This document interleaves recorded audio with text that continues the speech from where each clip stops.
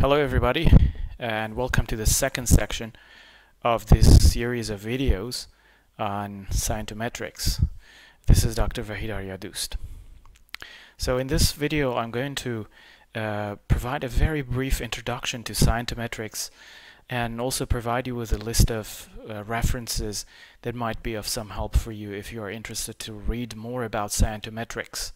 Scientometrics is concerned with the quantitative features and characteristics of science and scientific research. In fact, it has been translated into the science of science. Nalimov defined it as the quantitative methods of research on the development of science as an informational process. Basically, main themes in this field include ways of measuring research quality and impact, understanding the process of citations, which is an important phenomenon in every field of research, mapping scientific fields, that's visualization, and the use of indicators in research policy and management. And finally, there are some fields that overlap with Scientometrics. One of the most famous ones which has been cited and referred to in the field of applied linguistics is bibliometrics. Bibliometrics has been defined as the application of mathematical and statistical methods to books and other media of communication. Bibliometrics is not the only branch of science that overlaps with Scientometrics. There are other branches, but I have specified it here because, like I said, it has been used in applied linguistics. Other fields that overlap with Scientometrics are represented by these authors in this useful diagram. So you see Scientometrics which overlaps with webometrics, with cybermetrics, with bibliometrics as stated, and infometrics. For more information, you can refer to this paper if you're interested. One of the techniques that is often used in scientometric analysis is called co-citation analysis. It has several advantages, which actually helps us quite a lot, especially for theory postulation. So first of all, let's define co-citation analysis. When two or more publications cite or co-cite one or more common publication, we can say that they have co-cited another paper. Here is how Wikipedia actually defines co-citation. It's really a very useful diagram, so I would like to spend just a few moments to walk you through the diagram. So document A and document B are not related directly, however they have been cited by documents E, D, and C, therefore they are co-cited. This is a visualization of co-citation. The more this sentence is also important. The more co-citations two documents receive, the higher their co-citation strength, and the more likely they are semantically, and I would like to add thematically, related. So if there is a large number of papers that cite documents A and B, then we can say that these two documents are, among other things, are most likely thematically related to each other. Now I'm going back to the slides. So and I'm reviewing the advantages of co-citation analysis. One of the advantages is that it offers the use of extensive bibliographic data, which we can download from the Web of Science or Scopus or other databases.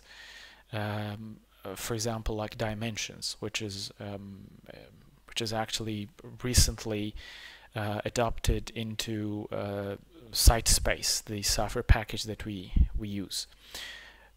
The other characteristic or advantage of co-citation analysis is that it helps us reduce the inconvenience of analyzing huge data sets, and it helps us provide a quantitative method or computation of those co-citations.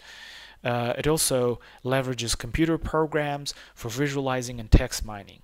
Like I said, the program we use is CiteSpace. And finally, it allows us as researchers to produce quantitative interpretations of the past and the present state of specialties, and perhaps make some predictions about the future of specialties. I would like to pause for a short moment here to quickly show some of the papers that we have been able to publish using co-citation analysis, and I would like to stress that I have found the technique especially useful for theory building. One of them is in computer-assisted language learning, which was about the frontiers of eye tracking research in language studies, where we used a co-citation technique. The other one was a scientometric study of rush measurement, where we also applied the document co-citation analysis. And finally, this is the most recent one, where we reviewed a large data set on listening and reading subskills. Like I said, I find that this technique is really useful for theory building, and that's one of the novel applications of the methods. The procedures of generating and validating co-citation networks can be visualized in this way. We start by acquiring the data, as I have explained in a previous video, from, for example, the Web of Science or Scopus. I haven't made any videos about how to acquire data from Scopus, but the procedures are the same, and I'll try to make one video for that. Then we start to analyze data, process and analyze the data, and finally we visualize it. When visualization is over, then we start the process of validation, and it comes in perhaps 4 stages. The validation of everything that we have identified, that includes the networks and what we call the bursts. And bursts are influential papers or publications. I will explain that in the next slide. Then we look into the internal consistency of the networks we have developed, and the validity of the communities that we have identified, and then the stability of the results. Let's go through the rest of the slides to see how we can achieve these. First of all, some terminologies. Scientometrics, or to be more specific, co-citation analysis has quite a few different types. The first and perhaps the most prominent one is this DCA. That's document co-citation analysis. Document co-citation analysis is a method. Let me just draw some graphs here for you so you can see what I'm talking about. So DCA, document co-citation analysis, is perhaps the most powerful of all, because it helps us understand the relationship between different documents. And I think you probably hear the barking dog of my neighbor. I'm sorry about it. This is our first day of work from home. You probably know that if you're listening to the video now, during this period, you know that the whole world is grappling with this COVID-19 virus. So when we are working from home, yes, those kind of background noises are probably inevitable. I apologize for that if you hear that.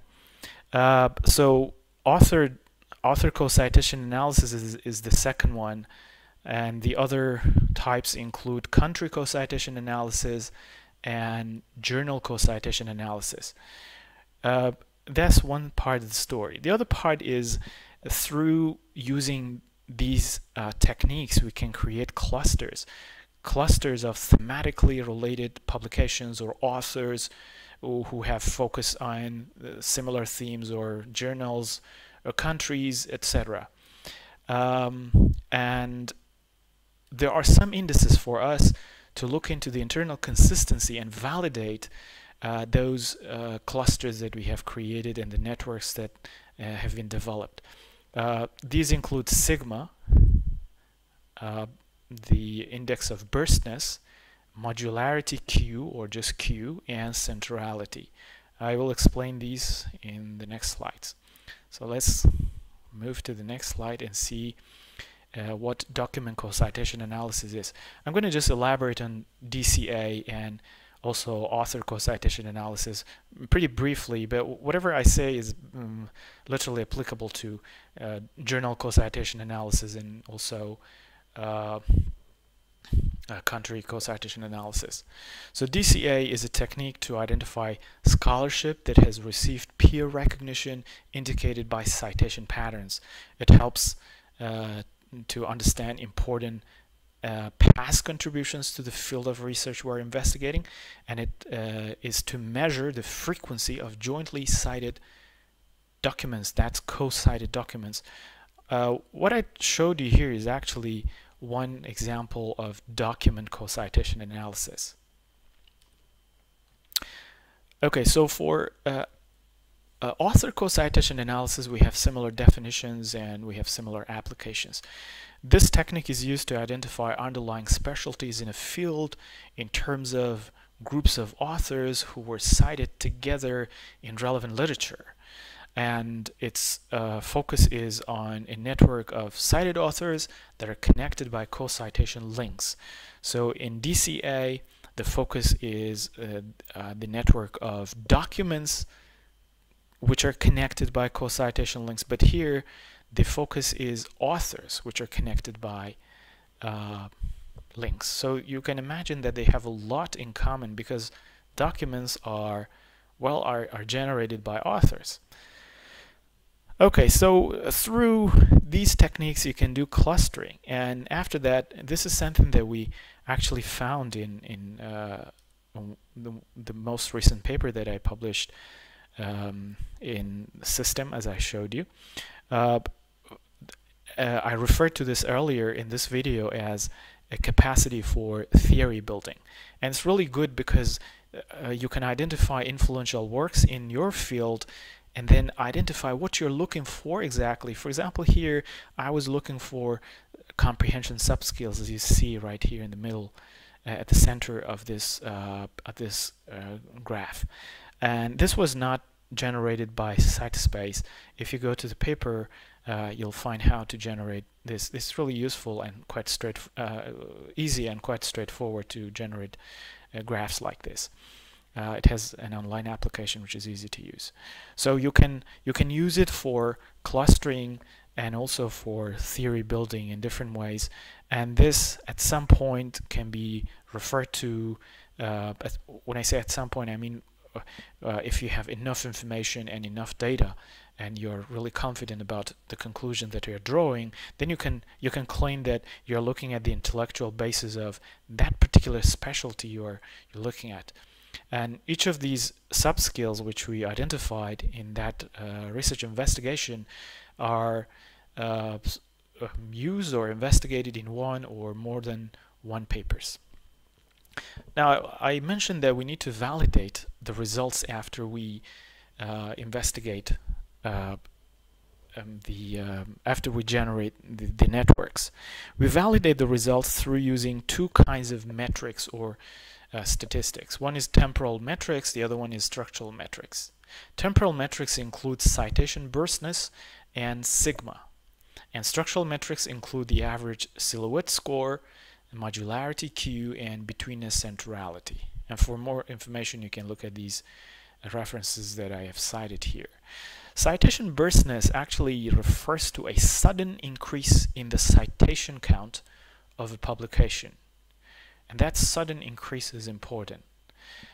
So you can consider or view that publication as a burst.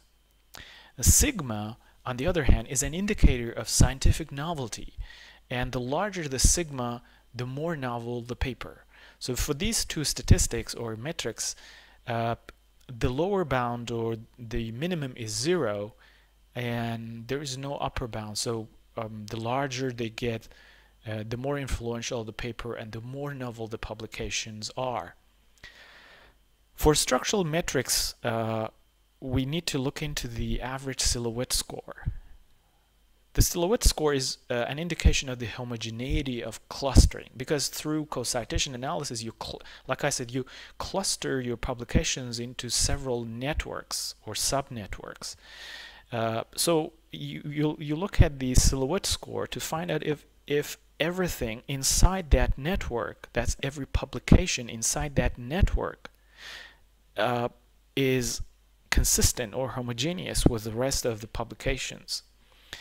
with values closer to 1 suggesting high precision in clustering.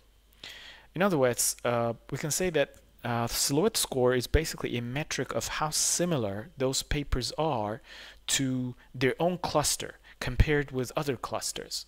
So values that are closer to 1 indicate that the paper has a good match with the cluster it has been placed in. Therefore, the larger the silhouette score, the better it is. And the maximum is 1. If the value is 0, it indicates that there is little or no confidence in the homogeneity of the paper or the papers within that particular cluster. And if it's -1, it means that you have only a few clusters, or you have too many clusters, depending on the number of the clusters you have, and then you have to do more clustering. Now these concepts might sound a little bit inaccessible, but when I start to run site space and you see the analysis that I will demonstrate for you, they make more sense to you. Modularity Q is a measure of clustering quality, or whether the network can be broken down into discrete clusters. It ranges between 0 and 1, with indices closer to 1 suggesting higher quality in clustering. So that's pretty much like the silhouette score, in the sense that the higher or the closer to 1, the better it is, and the more confidence we have in the clustering accuracy or precision. And finally, betweenness centrality. I think this is quite straightforward and easy to grasp. It's the degree to which a node is situated between 2 or more nodes in a given network. So let's assume that there are some papers which are not related, but then there is one particular paper, all of which have cited. There is one particular paper, or we can also call it node or publication, right at the center of all of these otherwise irrelevant publications. So this paper that connects the rest of those publications, because it has been co-cited by all of them, would have a high betweenness centrality index. So the higher the betweenness centrality index, the higher the impact, and potentially the paper could be considered to be potentially revolutionary. So in conclusion, we need to always look at temporal metrics and structural metrics to make sure that the co-citation networks that we have generated are valid and have internal consistency. Now I think that's all about it. You can go to the Sitespace website and download the software. So then we will get started and see what we can get out of the software. Thank you very much. If you liked the video, please give it a like. And I'm gonna present a demonstration of Sitespace pretty soon. Stay tuned in and have a good day.